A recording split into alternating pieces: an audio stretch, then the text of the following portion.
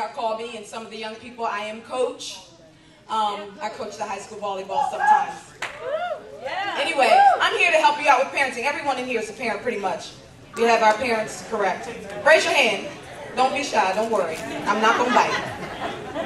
Y'all should not, don't you raise your hand. That's right. I'm just gonna give you a couple of tips. Okay? I'm glad I have some helpers down here in the front row. Some young people. Parenting. I'm not an expert. I have a 4-year-old little boy. Most of you know Christopher. He is always sharp and snazzy. I dress him out. You know, I mean, I don't play. And I'm a thrifty parent. You know, I'm not going to just spend my money frivolously. That's the Holy Ghost. Ah, glory. Thank you, Jesus. Woo. It's in here. I can only imagine. So I save. I can stretch $1. I can stretch $5. The way I do that, keep him looking sharp like he does, little cats. I just saved it from when he was 2 months old. Those shorts, his pants, 2 months old. That's all you do. Don't go out and buy him no more. No, just save them. He'll grow into them. The shoes, I just saved my dad. Dad, save your shoes for Chris. He'll grow into them. They might flop off his feet, but he'll be all right. He's really walking in pop-pop shoes.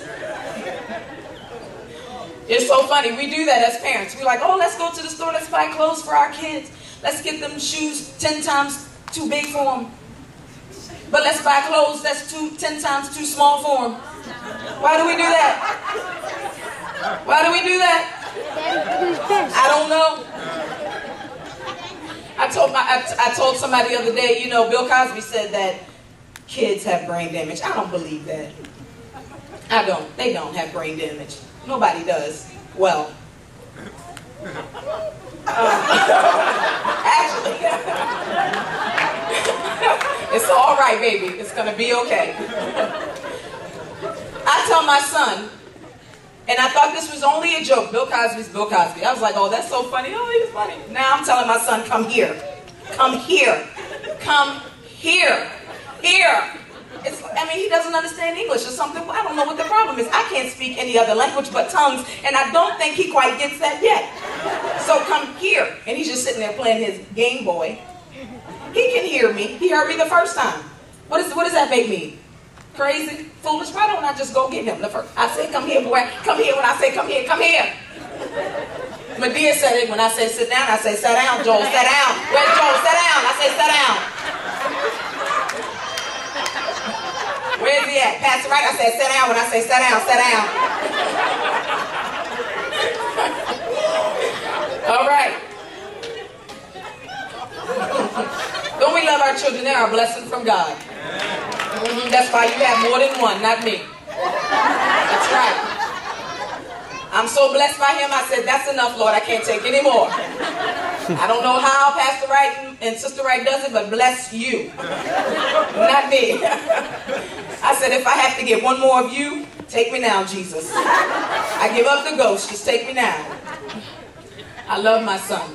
He's a special gift to me. I wouldn't trade him for the world if I could have. They won't come out. Anyway, I stopped there. But he told me something the other day. He said, Mommy, you know what? I want to get the Holy Ghost. I said, well, praise God. That is awesome. This is wonderful. So we were watching Nathaniel's baptism the other day. And Sister Lori Alders bent down and looked at him and said, hey, buddy, isn't this awesome? Don't you want to get baptized? Nope. So we're still praying for that other part. He'll get there eventually. I think it's the whole water thing. He'll be okay. Kids are a wonderful gift. Am I right? Parenting any great? Teenagers, I don't want any. I said, Lord, when he gets to be that age, just kill him. Take him. It's a joke. Oh no, Lord, don't do it. No. That's almost like when we come to church, Lord, use me, use me. We come up to the front, young people, y'all went to camp. Oh, Jesus, use me. I want to be used. Bless me, Lord, until you start going through all that stuff. I say to you, don't use me, don't use me. You don't know what you're saying. We ask, Lord, give me patience. I need patience, Jesus. Bless me with patience. Give me patience. Lord, I want wisdom.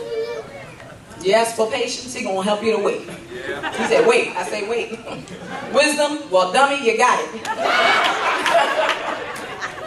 Say, Lord, give me knowledge of your word and your book. He said, well, read, fool. The book is right there. So all you got to do is open it up. Jesus, I want to be used of you. All right, go and clean the toilets. I didn't say that way, Lord. I want to be used of you. All right, take out. I said, no, Lord. No, that's not what I want. I said, it's up to Him, right? Amen. We are being used every day through our children. I am so thankful to be a part of such a wonderful, wonderful congregation and school, and just a wonderful body of people, a family, where our children are very important to us.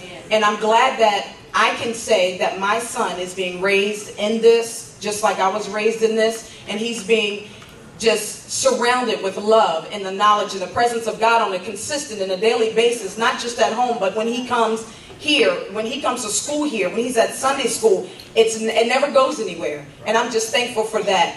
Parenting, ain't it great? If you're not a parent, ain't it great?